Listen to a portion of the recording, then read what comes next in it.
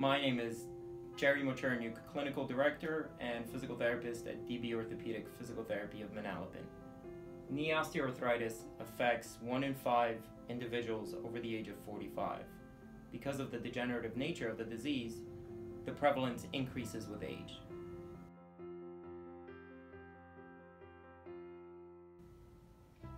As we age, knees begin to break down. Osteoarthritis is pretty common in the knees.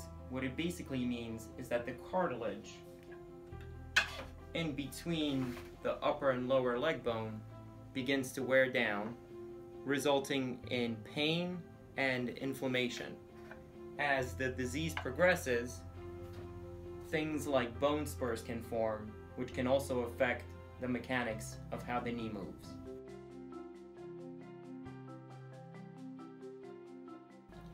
If you have knee pain or knee osteoarthritis, treatment is very individualized. It shouldn't be a one-stop shop or single approach to knee pain.